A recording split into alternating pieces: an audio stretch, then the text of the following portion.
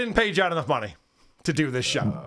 You cheap bastard. Yep. Here's John bitching about the money. Kevin was right. Brand new show coming your way. But can I address Carla just for a second? Now, Kevin Brennan was right. I'm not saying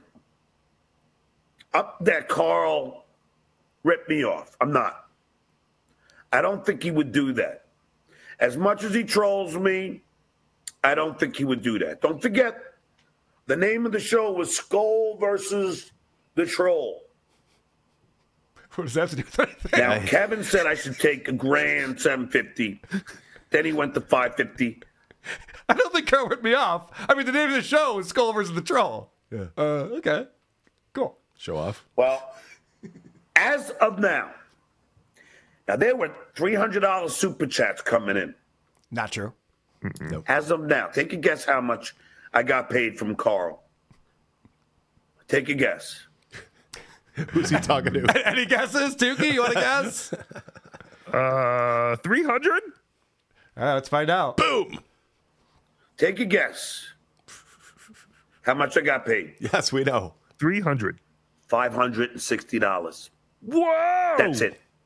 For 1 hour of his time. $560. Chad Zumach paid me more. You know, he's an idiot. Dummy. And that's how much I get from the king of the Dabbleverse. Well, I'm probably the king. Mm-hmm. The queen of the Dabbleverse. There it is. No, that's Chrissy Mayer. Oh, yeah, Chrissy. I mean, I can't call him the jester because he's not funny. Although it was funny that he only paid me $560. I got a guy emailing me, That hurts. John. I sat and counted. $3,800 he made. Oh, God. Now Brennan Whoa. said that there's no way, Yeah. so I don't know where we are here. But he at least made 2 G's. Go back and look at it. Yeah, I Based know. on what? I think I should have got more than $560. You have the evidence in your hands. Based on what is a good question. I mean, it was definitely more than $2,000. Okay, if you say so. I think. Yeah. What do you think, Bob? I think, though. Thank you. You're welcome. That fucking crackhead. Crackhead Bob never said you're welcome. So That's true. Okay, so let me break down what happened because we did the show, and then after it was done, I was quite exhausted. Thank you for the support, though. That was awesome. Lots of super chats. We run through all the super chats, and then my wife and I went out for dinner. Exhausted counting all your money. Yeah, and as I'm sitting at dinner, I get a text from John with a $sign. That was the entire message, a $sign. Whoa. Now, Tookie, I think you probably know about this. The way that YouTube works is you get the money you make the next month on the 21st. Mm-hmm. John needed the money immediately. Now, listen, I'm good. That's fine. I don't mind fronting him the money before I get it. It's not a problem.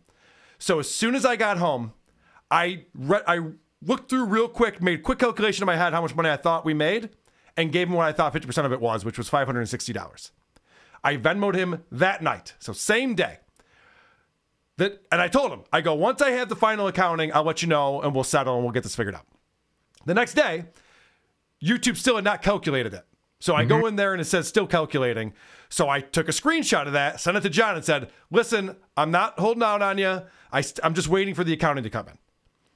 So then, the next day, I get this message from John. And he says, this is what he was alluding to in that video. He says, this guy counted for me. This is all caps. He took in $3,800. He had a few super chats of $300. So $3,800 less 30% equals $2,660. You should have got at least $1,300. Next time, do what Brennan said. Get paid lump sum up front. Brennan is good, has not said shit about you. Watch out for Alex. He is a troll, just taking advantage of you, trying to buy his way in. Be careful with him. John sent me that entire note for some reason. I don't know why he sent all of it. So I wrote back to him precisely what you said, because I took the video, I edited the video, put in better audio than what was played live, and I sent it to John. And I said, if you want to put this up on your Patreon, here it is, the final video. Unedited, but I improved the sound quality. So I wrote back to John. I go, John, you have the video. If you want, go through and look at it all, because it turns out that we actually, after YouTube got their cut and Apple and whatever else, I paid him more than 50%. Is how it all worked out. Now, whoa. To John's credit, he did believe me, thankfully. And he even said, and I was like shocked by this, do you need me to Venmo you the difference? And I went, John, we're good, buddy. You had the right John, right? Stuttering John Melendez. Huh. Okay. It wasn't Juan. That's for sure. It wasn't El Horrible. A man can change. It was really impressive. So anyway, I appreciate that. And so I think we're all settled and squared away now. But god damn. Just constantly getting accused of ripping people off and trying to cheat people and shit. It's just not in my nature. I don't want to sound like John, but It's just not how I do business. It's not how I do business. It doesn't make any fucking sense to live your life that way. I would like to hear you try and tell a lie. I don't think you would be very good at it. All right. This is John being hilarious right here. It's pretty good, right? You are good. Whoa. Pretty good. Oh, that was a lie. How fucking dumb are you?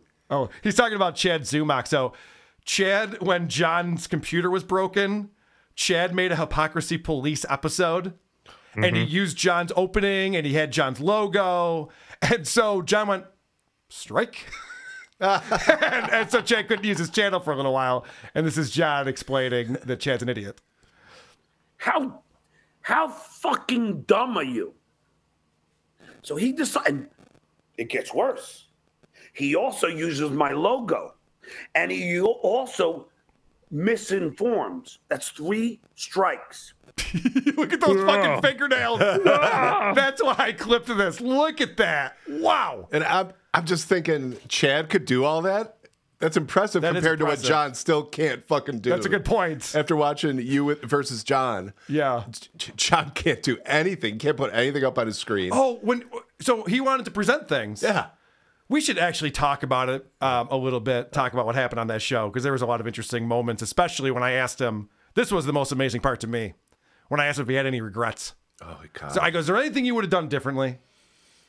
And I did not see this coming. I did not see this one coming. He wanted to play football in high school, but he was late for puberty, and he didn't want the boys to see his small, hairless wiener in the locker room. I can't believe that. Popcorn shrimp. I can't fucking believe that was his one thing that he regrets in life, is that he didn't play football. And I was not ready for that. I was like, wait, what? So what position would you play if you're prepubescent in high school? It's a football team. Right. That's not the least of your problems that you don't have any hair on your dick.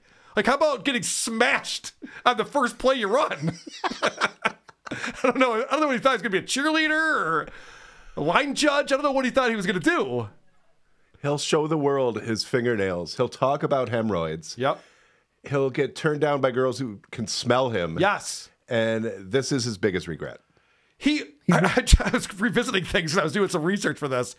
He literally wouldn't go to the movies with his daughter, who said, let's go see a movie, Dad. And he said, no, I stink like shit. I haven't showered all day.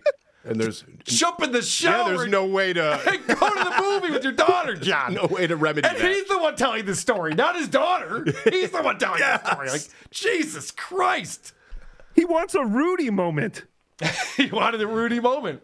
He wants to be carried off the field and everyone chanting his name. John, John, John. He regrets he never got that. You're right. He thinks he would have been a star. Mm-hmm. You know what my biggest regret is? I was never an NHL superstar. I can't believe I didn't do that. What was I thinking? Me too. I should have tried. I know. Damn it. I'm such an idiot. Anyway, I just can't believe that his fingernails are that disgusting. And he loves holding them up. Talk about OCD. Talk about OCD. If I had shit underneath my fingers like that, Mm-hmm. Mm-hmm. I don't know how he's able to do that. It's pretty impressive. What were we talking gross about? And dumb.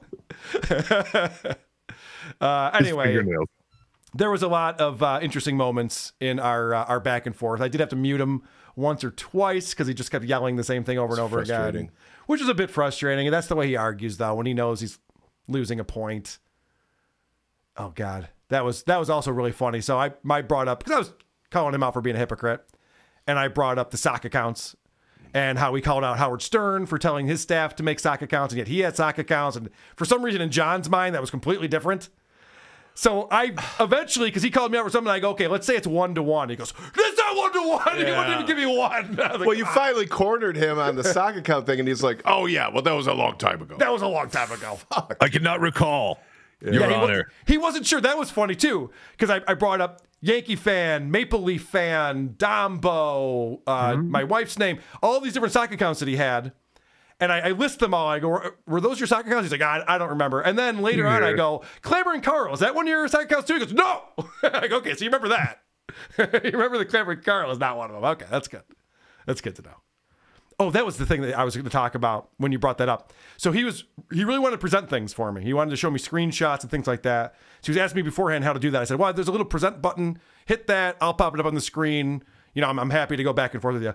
Every time he popped something up, I couldn't read it. I didn't know what he was showing me. He showed me the same screen like 3 times and made 4 different points. I don't know what you're proving here. I don't understand it. But maybe someone else can go back and watch and tell me what happened, because that's his unique teaching style, I bet. Yes, I think you're right. So again, talking about the screenshots, John has the screenshots. Unlike what Carla is trying to tell you, I am not somebody that wants to cancel anybody. The only reason I was trying with Carla, not to mention because he was trashing my children, but also, and even promoting it. I have the screenshots, Carla. I hope you still want to do the show tomorrow, or have you chickened out? I should mention, this is the Tuesday show that we're playing clips of. And so John says, oh, I have the screenshots. Now, he's lying. He tried to get my Patreon taken down because there were gamer words on my Discord. That was the reason he gave Patreon. So he's either lying to me or he's lying to Patreon or something. But he says it's because I'm trashing his kids. I'll clarify it one more time. Saying, wow, those kids sound like losers is not trashing your kids. I don't pay attention to who they are, what they do. I don't know their names. Of course, I know Lily now because she had the article that we read. So I know that. You're right, John. I do know one of the kids' names. I don't know the one that transitioned. I don't even know what they transitioned to and from. I don't know any of that shit. I don't care. I don't care about any of that stuff. And John just holds on to that I was trashing his kids. I wrote in the description of the very first easy for you to say review that, oh, and we spend a lot of time trashing John's kids. I can't believe how fun this is. Yeah, it's more fun than you'd think. More fun than you think, which was a troll. That was me trolling John, specifically, and he fell for it. Yeah. Hook, line, and sinker. They're trashing my kids. He wrote it right here. That's the joke, idiot. Fucking moron. We should trash his kids now. I've already been accused of it. I was going to say, like Double Jeopardy. John, you do not want this guy trashing your kids. It's like Double Jeopardy, where it's like, well, I've already been accused of it and convicted. So KB saying I did it. Here we go. John saying I did it. Who do you want to start with? God damn it. I might as well at this point. Jesus. Yeah, let the punishment fit the crime. I'm actually going to trash Cardiff's kids, too. Not the little tasers. Trashing everybody's fucking kids around here. Cardiff, those fucking kids of yours. He's not even paying attention. Oh, you played Patty. That was great. All right. So John's mad at me again. This is back on Tuesday. John's mad at me because in a private text conversation that Tookie's a part of, Tookie, you're there. Yay! Yes! That was my favorite part of the interview when you went Bedabbler and then the look on John's face and he went, who's that? Bedabbler? You're doing it again! That was great. Yeah. Now, why would John do this on the Tuesday show? Bring up every single point that he's going to bring up. I mean, I kind of did on Shuley's show that morning, so I don't know. Okay. What are you going to do? So I was in a private text thread where that attorney guy said something about, because it was already out there. This is the thing. Right. Muttering Jay had already scooped where John moved to, the town that he moved to in Florida. And I saw on our subreddit, somebody goes, holy shit, these guys are neighbors. They didn't give out the address or anything, but people had already pieced this together. This is public information. And when you buy a home and it's a real estate transaction, it is made public. John thinks you have to be a realtor to get this information or an attorney. Not true. There's a website you can go to, type in names, see where people live. Yeah, the people in Reddit were not doxing you. They weren't. They just neighbors. They're like, holy shit. Yeah. So the attorney guy asks me about that because he knew. And I went, yeah, can you fucking believe it? We're neighbors. What are the chances of that? It's insane. It really is crazy. It really is. And of course, this attorney guy who needs a lot of attention all the fucking time decided to take that screenshot, put it on the internet. We've talked about this many times.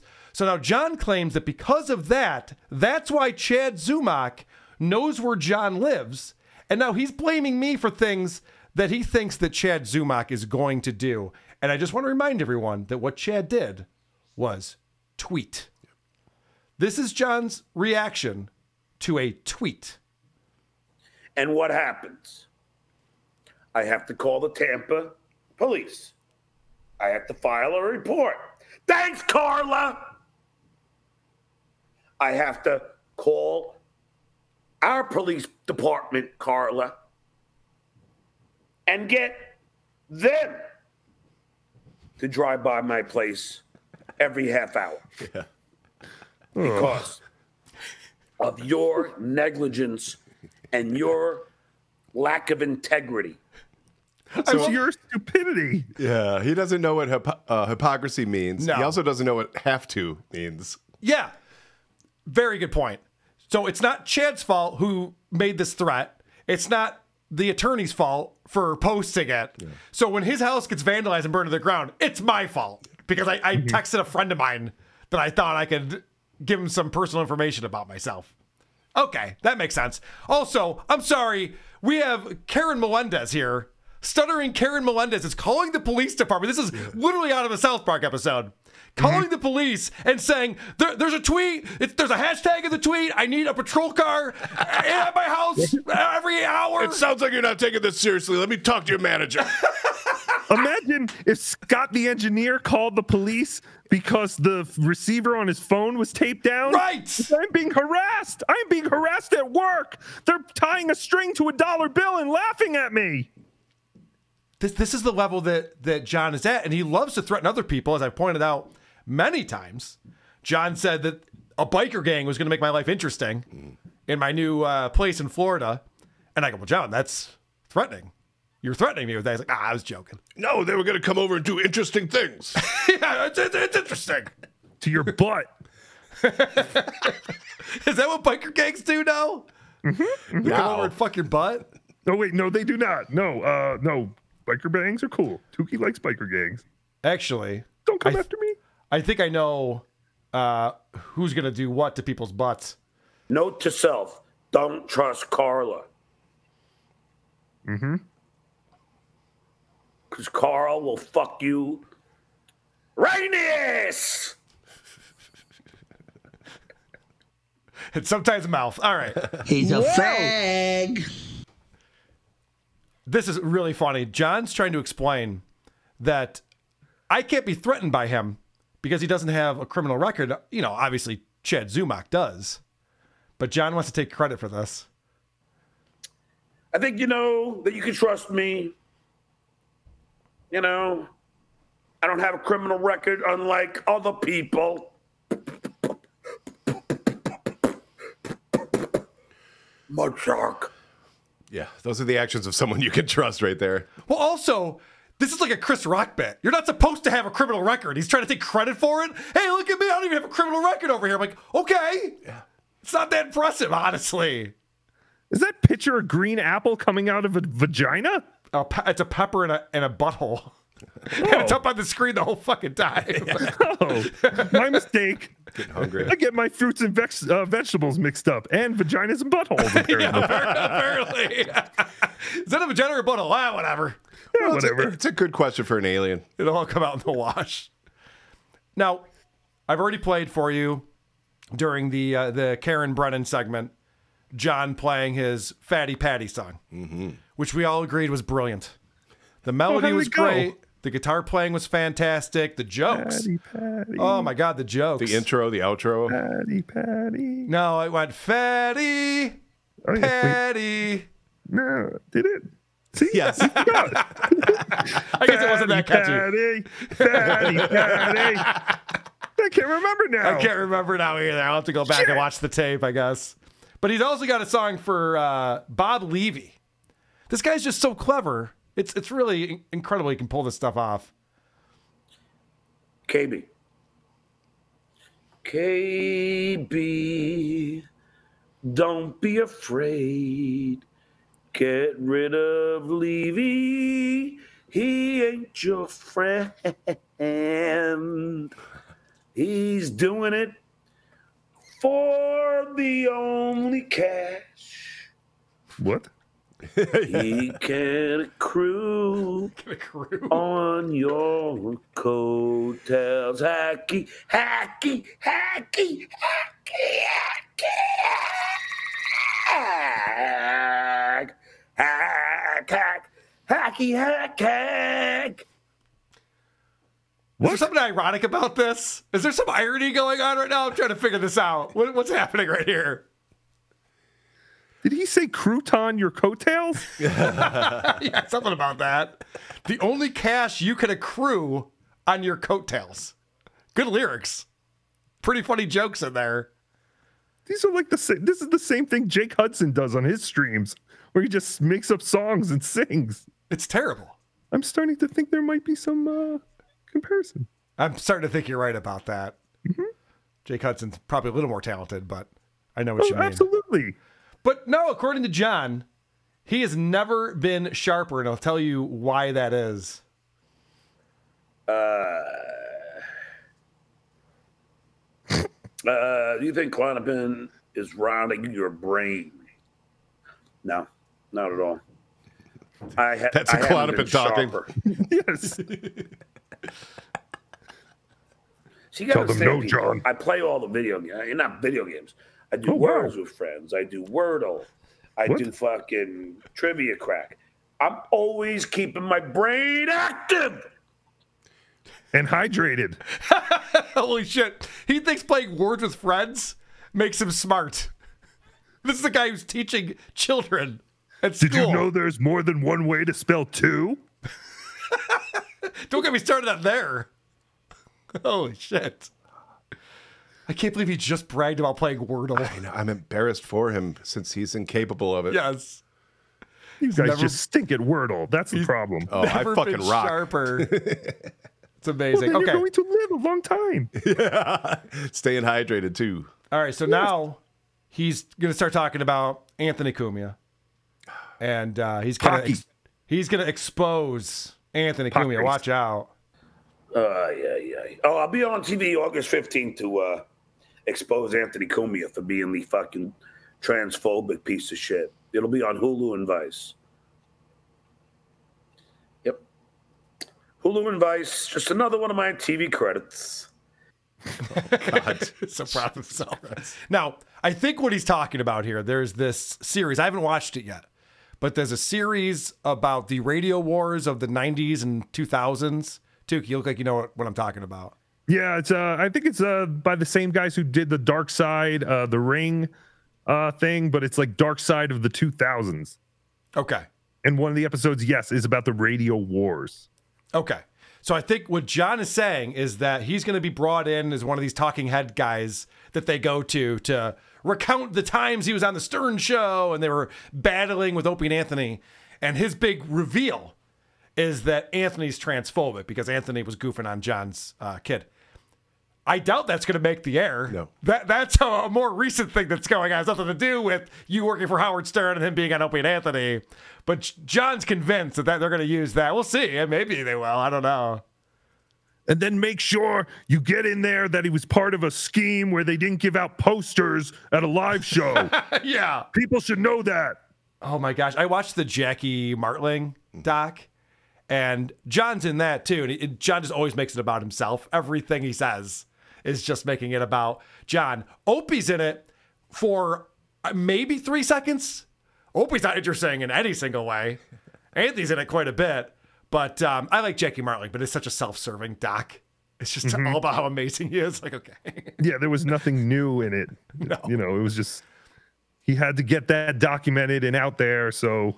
Before he died. At the end, he's like, and we tried to get Robin and Howard and Fred. They all said no. It's like, yeah, I wonder why.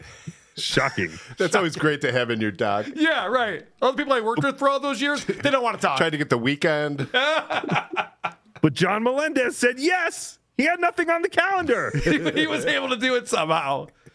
All right, so we're talking about Anthony, and the thing that John's really good at is name calling. And I think that's because he was doing that political show for so long. He got really good at calling people names, because that's always a good argument. If you're going to talk about how you don't like somebody, this smirk on his face right now is disturbing. I'm sorry. I just looked over at him like, oh, it's ghoulish. Oh, man. He looks like you just pulled out a big wad of bills out of your pocket. He's like, whoa, you got some of that for me?